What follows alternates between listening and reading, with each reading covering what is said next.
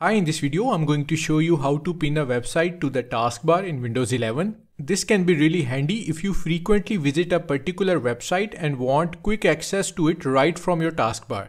So let's start the video. First step is to open Google Chrome and navigate to the website you want to pin to your Windows 11 taskbar. For this example, we will use cnn.com. Once your favorite website is opened, click on the three dots in the top right corner of the screen to open the Chrome menu.